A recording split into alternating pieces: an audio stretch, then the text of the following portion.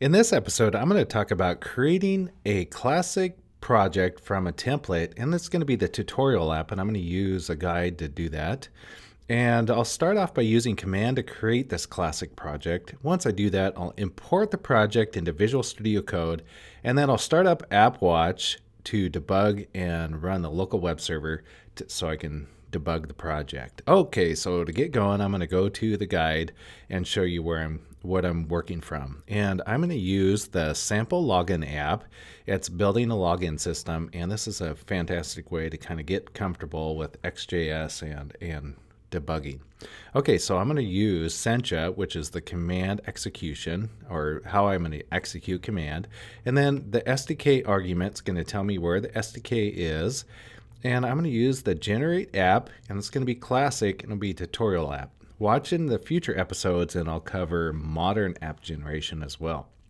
So to get started, I'm going to copy this command, and I've already put it in my terminal, and it'll be the command prompt on Windows, but in terminal, it'll look like this: Sencha SDK users, and this is pointing at my SDKs, and this is the zip exploded, and this will be the generate app command. And okay, so that'll generate my tutorial app right in this directory. So I'm going to hit enter, and it's going to generate the Ext app that I'm going to work from. Okay, so it's finished generating the application. So what I want to do is go to Visual Studio Code next, and I'm going to go to the Explorer right up here.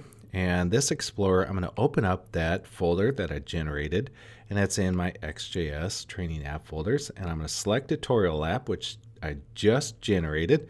And here's all the bits that it generated. So I'm going to click on Open. Once it opens, and I can close this welcome page, it's just showing me the shortcuts. And what I want to do is I could select on any one of these, but I'm going to select on or right click on index, and then I'm going to go run Sencha AppWatch. Now I've already installed the Sencha plugin, and I'm not covering that in this episode, so you'll have to install that first. So this gives me the execution or option to execute AppWatch, and I'm going to run that, and it's going to start out and show me the output. Now, if I change something, it's going to incrementally compile the change so I can see that in the website, such as if I do some CSS changes or JavaScript changes, it's going to do the magic behind the scenes and push it to the web folder. And this is going to run a local embedded Jetty server that I can debug from. Okay, so it looks like it's waiting for changes. So let me scroll up here and copy the URL.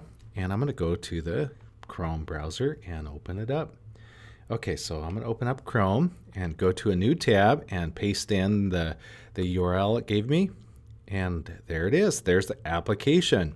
So that's fantastic. That was really easy to start up and bootstrap, and I can start to debug this. Now, I'll cover more in the episodes following this on how I can edit it and change the options and configurations. So that covers generating a Sencha app, classic app, in this episode. Thanks for watching today. Follow me for more tips and tricks, and I'll catch you later.